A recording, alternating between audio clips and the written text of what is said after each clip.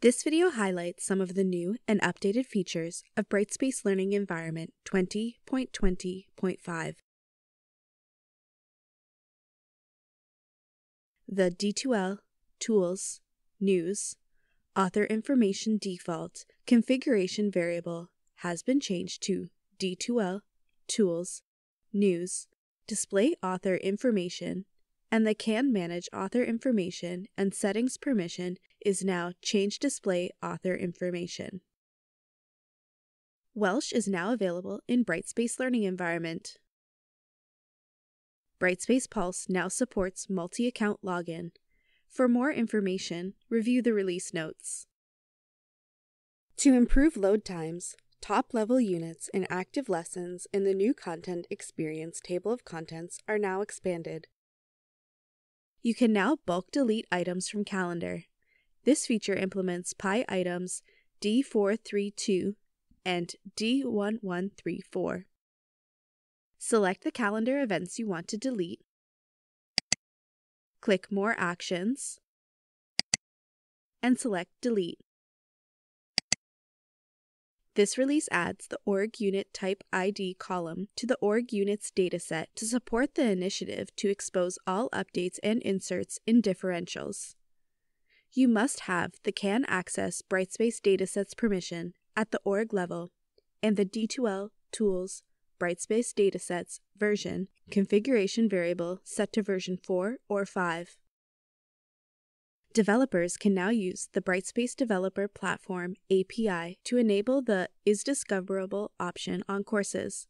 This feature implements PI item D5908. You can now optionally configure enrollment logs to record Discover as the enrolled by type, so instructors can view which users are self-enrolling in their courses using Discover. This feature implements PI item D5669. For more information, review the release notes. There have been updates to the email configuration variables that are editable by client administration roles. For more information, review the release notes.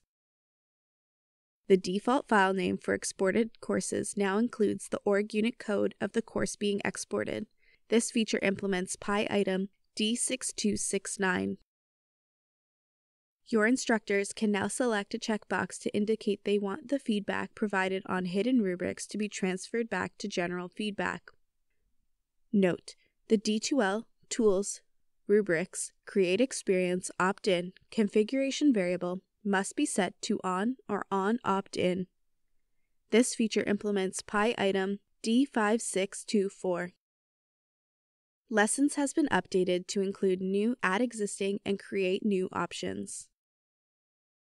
Landing pages in Manager Dashboard and Learning Groups now sort items consistently. For more information, review the release notes. To improve load times, top-level units and active lessons in the new Content Experience table of contents are now expanded, and all other modules are collapsed. You can now link multiple Brightspace orgs in a multi-site arrangement. Thanks for watching. We are always looking to hear from you about the kinds of videos you want to see. Leave us a comment below, and as always, don't forget to subscribe.